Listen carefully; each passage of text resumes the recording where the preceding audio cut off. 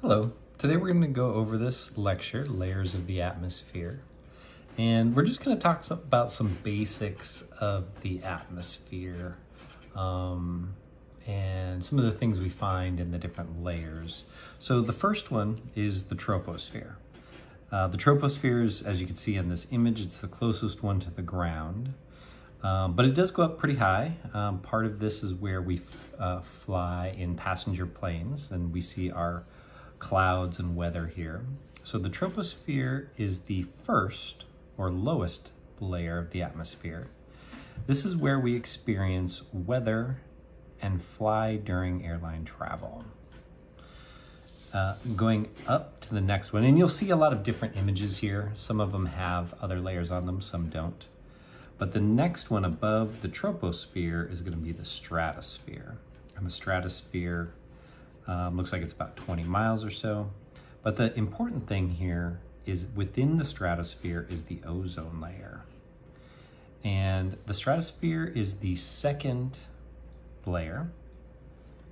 And the ozone layer, which protects us from UV radiation, is found here. And you can see the different types of UV radiation and what gets blocked here by the ozone layer. Okay, let's continue.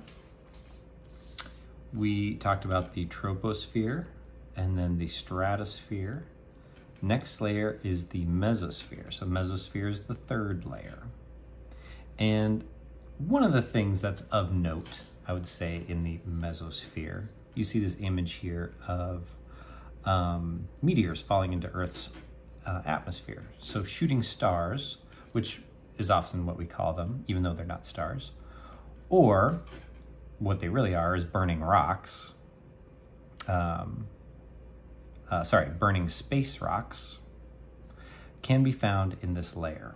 So shooting stars or burning space rocks can be found in this layer. And these are small meteorites that are crashing into Earth and then burning up, but they tend to burn up here in the mesosphere rather than the lower levels. All right, and then going further away from the Earth, we have the thermosphere. This is the last layer. So at this point, we're running out of gas molecules. It's not dense at all. There's a very spread out layer of gas molecules or air molecules at this point. This is the extent of gas molecules and the location of the aurora phenomena. This is the aurora phenomena. Usually we see it in different images from the ground, but here you can see it from space, probably from the International Space Station or a satellite. But that's where that happens. The aurora is happening in the thermosphere, that lighting up of the gases in that upper layer. Okay. Another topic that we're going to cover is something called temperature inversions.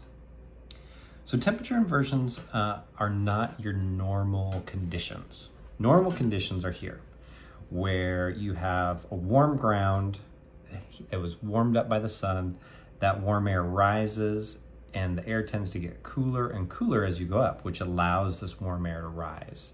It allows this to go up. Temperature inversion is different. You have a warm layer between two cold layers.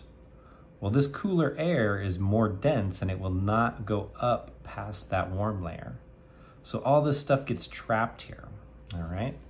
Temperature inversions are weather phenomena that can increase smog and air pollution in certain cities. A warm layer is sandwiched between cold layers, preventing air pollution from rising into the atmosphere. So it just kind of builds up, the smog builds up and builds up. Well, if I ask you to think of a city that has lots of smog, you might think of Los Angeles. And in fact, Los Angeles regularly gets temperature inversions, causing a buildup of smog close to the ground. But again, a lot of times this is under very specific conditions. We see it a lot of times in the mornings in these cities because of how it's produced. And it doesn't necessarily last all day long. All right, I hope this helps. Thank you very much.